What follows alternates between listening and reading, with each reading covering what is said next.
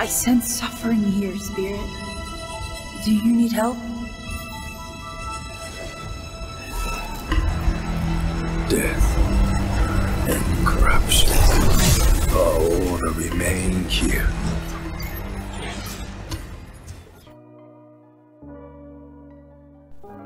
Have you ever had a dream or a goal in mind that you thought about achieving, but a little voice inside of your head just told you that it wasn't possible? Oftentimes the reason why is because we haven't closely examined someone who looks like us, talks like us, or grew up in the same circumstances. And thus it's hard to imagine what the road actually looks like.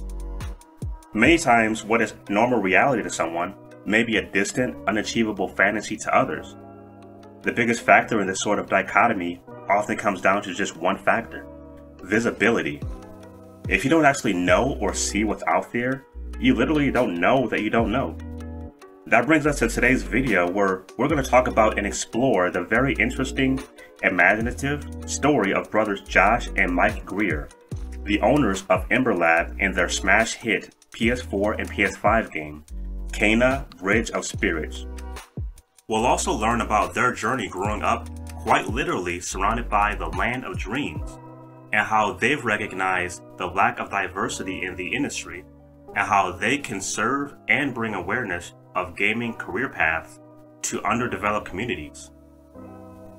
Our story starts off in the 90s in Orlando, Florida, where, surrounded by dirt roads and meadows, the Grier brothers would spend much of their days outside exploring, but also in the backyard playing basketball.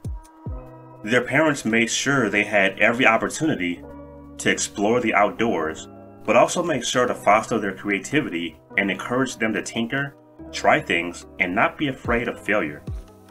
Their household was not like most, as their father Ed actually worked nearby at a place you may have heard of. Disney. Yeah, like Disney. He worked for Disney for about 28 years, and during the 90s, he was an executive for the theme park operations. Being so close in proximity with the Disney parks, Mike and Josh were able to see the inner workings of the character and stories that got created and told. Especially in the summers, where they got to not only explore Disney World, but also go to work with their father and see for themselves the scale of the projects that they had going on and how they were managed. They got to see that each team member had a specific role that contributed to the final outcome. For Josh especially, he got to closely observe the business side of things, which came more natural to him. Growing up, this all had a profound effect on their mindset, instilling the belief that if you can dream it, you can do it. The nature of Ed's role meant that they had to do a little bit of traveling here and there, especially as he was able to climb the ladder within Disney. When Josh was 6 and Mike was 4, Ed, along with other team members, was tasked with the opening of Euro Disney in Paris, France, which was the biggest move for the brothers at the time. They would stay for 18 months, and during this time they would continue to see the inner workings of the creative projects that went on. But it was also a bit of a difficult transition for them, as they didn't speak the native language that well. This wouldn't be that big of an issue for them, however, as during this time, their bond grew deeply through shared entertainment mediums, that being animated films and gaming, which really helped them feel at home no matter where they traveled to. They became huge fans of Hayao Miyazaki and the work of Studio Ghibli, and they would spend countless hours watching them together. I found this pretty cool, and many of you could probably relate to this, but they actually had a family ritual around Zelda. And so anytime a new title came out on the Nintendo, Super Nintendo, Game Boy, and 64, they would get a launch copy and crowd the TV, taking turns experiencing the new story and gameplay features. And I'm sure drawing lots of excitement over defeating bosses and racing to get the Master Sword. It seems Majora's Mask is one they definitely had lasting memories of, with this darker undertone, but we'll revisit this in just a little bit, trust me. In the early 2000s, their father would later be named the vice president of Tokyo Disney, while Josh was in college at Northwestern University, where he studied economics, as business was one of his big passions. While in college, Mike would live in Tokyo with his father for 3 years, where his creativity and inspiration would expand immensely. He would spend lots of his free time exploring the countryside and taking pictures of the landscape. The train rides would take him away from all of the Tokyo skyscrapers and populated city areas and into the farmlands, ancient temples, and overall beautiful natural environments. Mike recalls that some of the best photos were of abandoned structures and buildings that were taken over by nature. Mike says, "I met many locals who were very helpful and eager to show me off the beaten path locations. They helped me find old trails and locations few travelers to Japan ever see." Mike would attend Temple University in Tokyo, studying communications and media, and would graduate in 2006. And later attend Chapman University for film and video studies. While attending school in Tokyo, he began his career as a digital artist, working on various print and digital media projects that appealed to both Japanese and American markets. His talents became clear and immediate as he soon rose to become the creative director, all while attending school and honing his craft. Josh, on the other hand, post-graduation, took on his role as a retail sales manager at the Disneyland Resort in Anaheim, California, where, among many different accomplishments, and while wearing many different hats, he led an initiative that redefined the scope of their marketing projects. He also developed the Disney gift card program at Disneyland Resort. Overall, he gained tons of experience in marketing, but also as an operator within the company. 2009 would be a pretty big year for the family. During that year, Mike and Josh reflected on their love of both animation and video games, and found that their passion for film and their natural gifts and creativity in business could be a great overlap. This led them to start their own studio, Ember Lab. Also that year, Ed, their father, would step down from his role as president of Disney Tokyo and pursue new opportunities. And speaking of opportunities, he was sure to use much of his time to help and support Mike and Josh on their new ventures, starting Ember Lab. When it came to the naming of their studio, the brothers explained, "Embers are an excellent representation of story ideas. They can remain with us, burning long after the story ends. They can travel across cultures, nations, and continents, exploding into fiery excitement. It's been a dream of ours to inspire future generations of storytellers, just as we were inspired. We wanted our name to capture some of that do-it-yourself and entrepreneurial spirit that pushed us to try new things. The lab for us represents pushing boundaries and finding new ways to tell stories. We founded the studio with the goal of creating immersive content through compelling characters and cinematic worlds.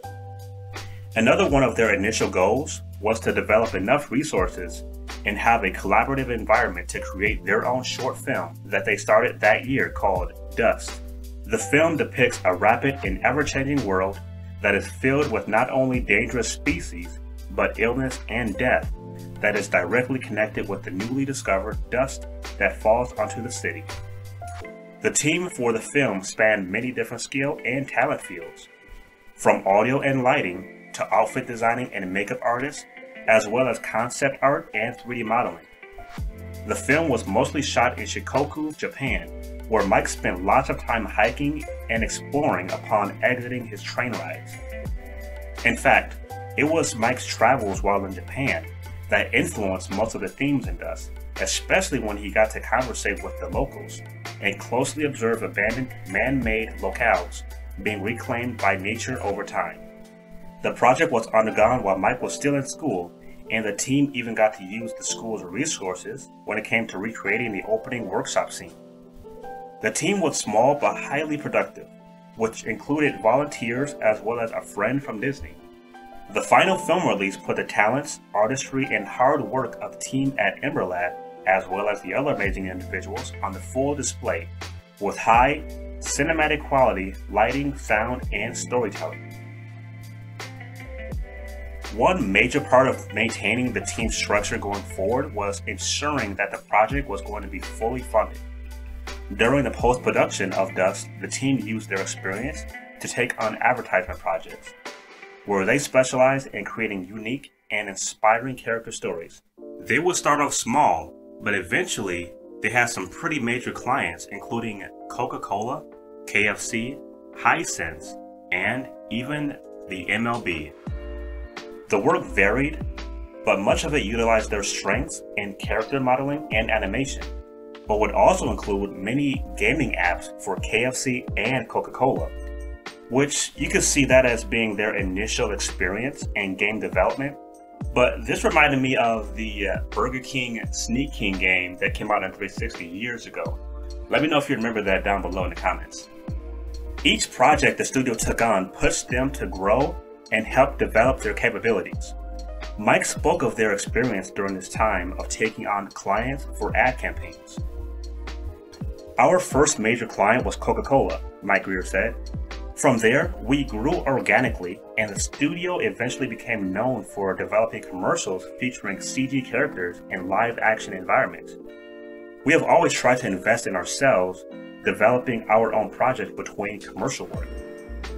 They were able to complete their short film Dust in early 2013 with the help of some great backers through their fully funded Kickstarter campaign, and it would go on to win many awards, including Best Film, Best Sci-Fi, Best Visual Effects, Best Art Direction, and Best Cinematography.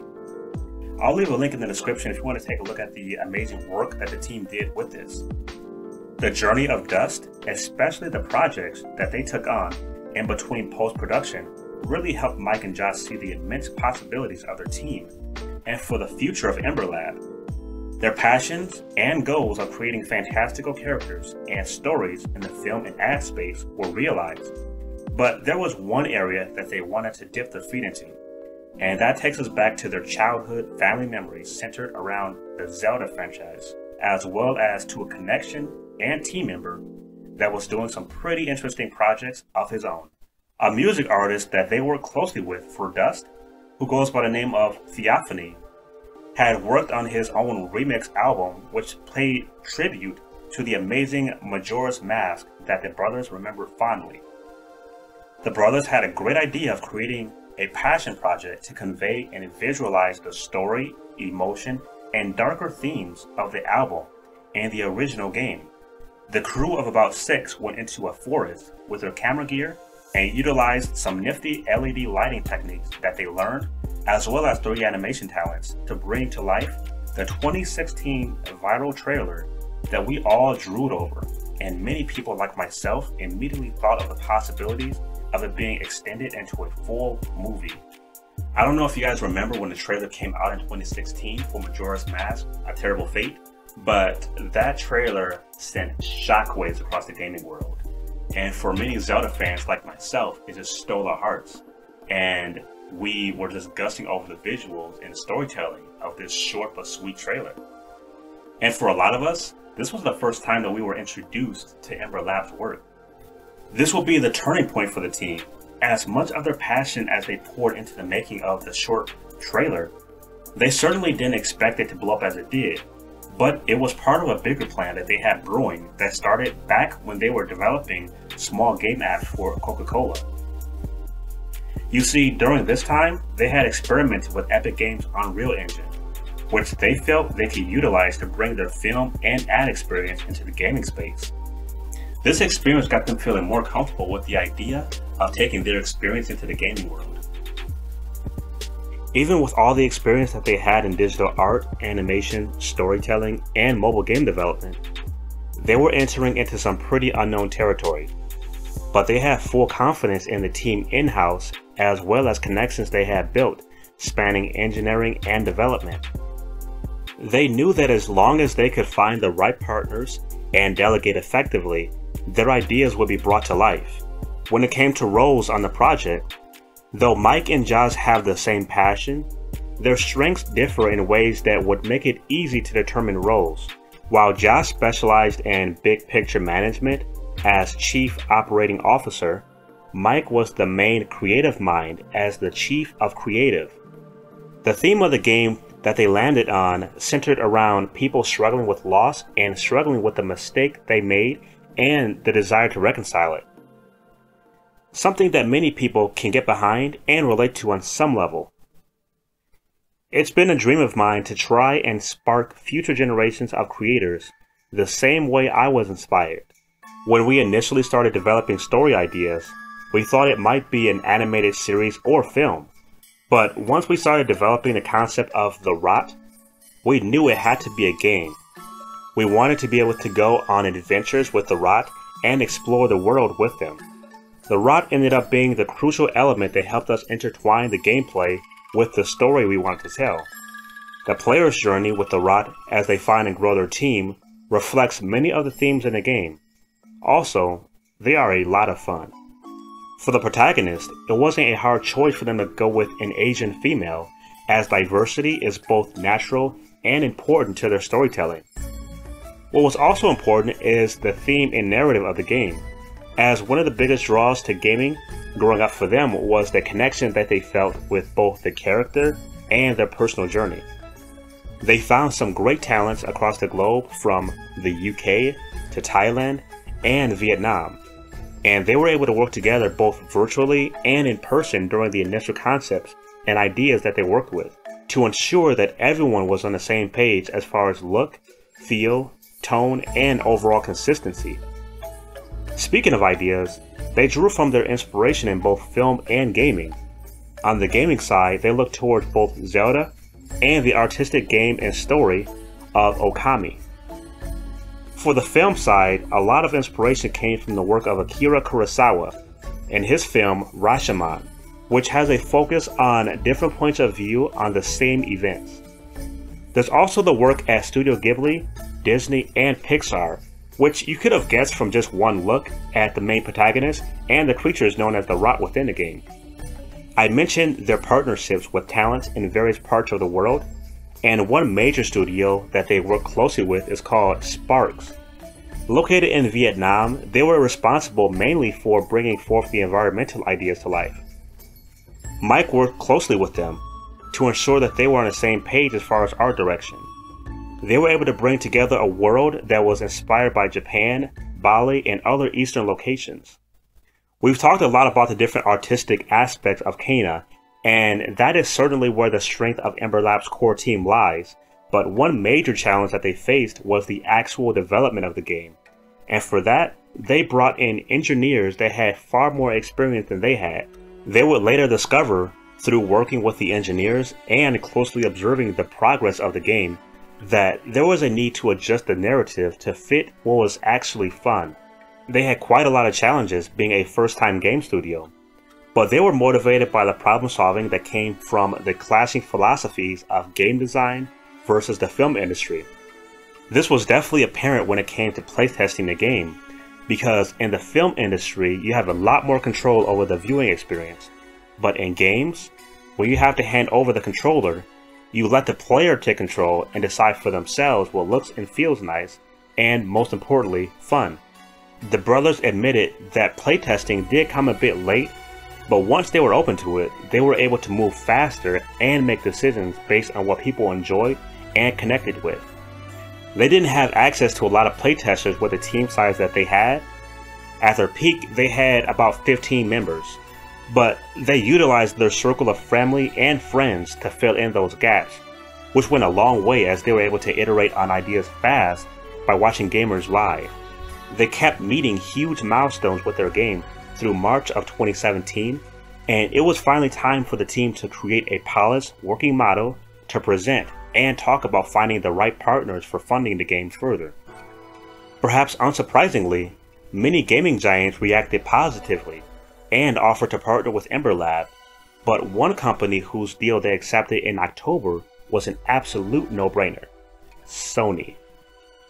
Now, of course, this was the biggest opportunity for them as far as getting more awareness and funding, but there was also a major benefit for them in accepting the deal. You see, up until this point, the team at Ember Lab was only working towards a PS4 release, as they only had the resources for that console. But once they partnered with Sony for funding, Sony allowed them to have a sneak peek and use the PS5 dev kit right away so that they could have a dual launch and expand further on the gameplay features. The Grier brothers felt that this was the perfect match, saying, "They are pretty committed and passionate about fostering creative teams like ours who are doing this kind of work. The team worked tirelessly in-house and maintained strong communication with their outsourced studios in person as often as possible. But then 2020 hit, and as you can imagine, production slowed down a bit. But this wouldn't take a huge toll on the team, especially with the systems that they had in place and the progress they had made. But there were certainly obstacles they had to overcome, like not being able to reach over to an in-house team member to get some feedback, or trying to do some playtests via Zoom and things like that, as most of their team members became remote during this time. The team at Ember Labs were able to readjust and stay committed to showing a first look at the game during the June 2020 PS5 showcase. The 2020 reveal of the PS5 lineup showcase was pretty major in the gaming industry last year. It was set to be unveiled right after Destruction All-Stars, and right after the PlayStation transition faded to black, the Grier brothers appeared and introduced themselves to the audience and walked them through their newest project for current and next generation PlayStation. The game was about to be seen by the eyes of gamers across the globe, including some of their friends and family, some of which had no clue that they were involved in the gaming industry. My phone blew up with messages from people I hadn't talked to in a while, like, "I saw you on the PlayStation 5 showcase." Most people didn't know we were working on Kena, but no one was expecting our faces to be up there.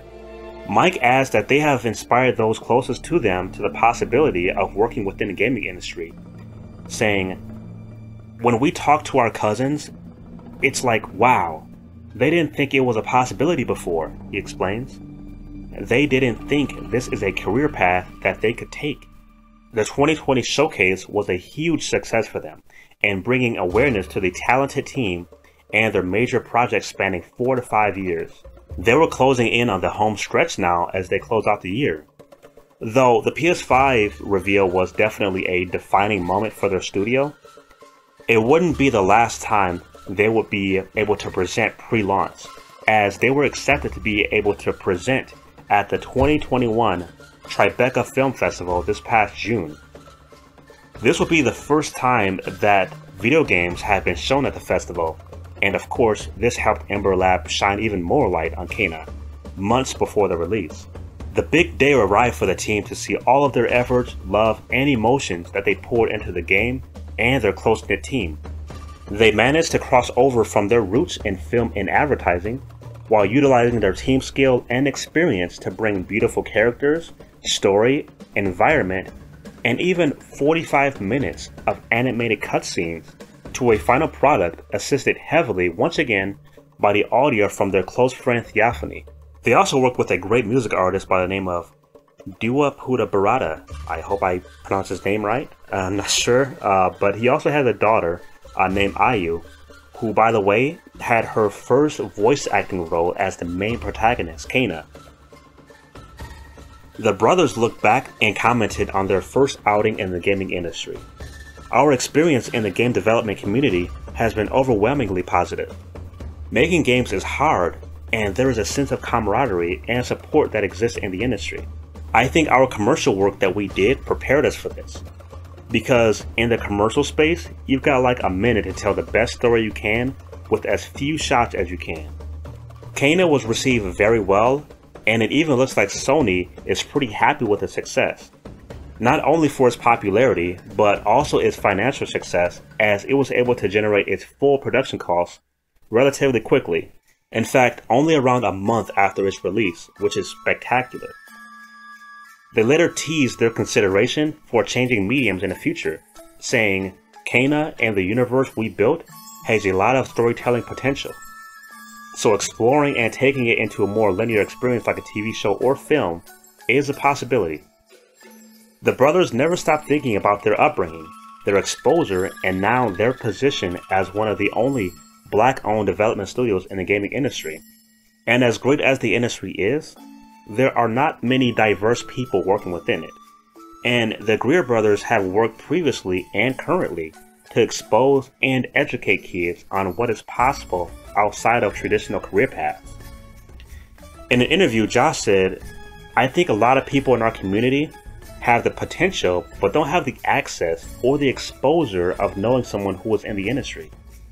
For us, a lot of what we have gotten is based on opportunity. and seeing people like us in positions that we aspire to is critical.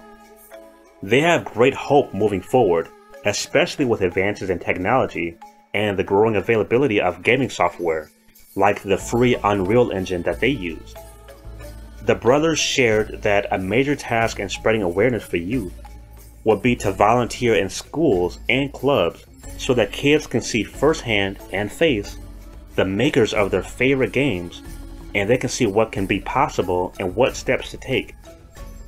For those who have aspirations of being in gaming, Josh has some great advice that the team at Ember Lab followed with great results, which is to keep yourself busy with projects of your own.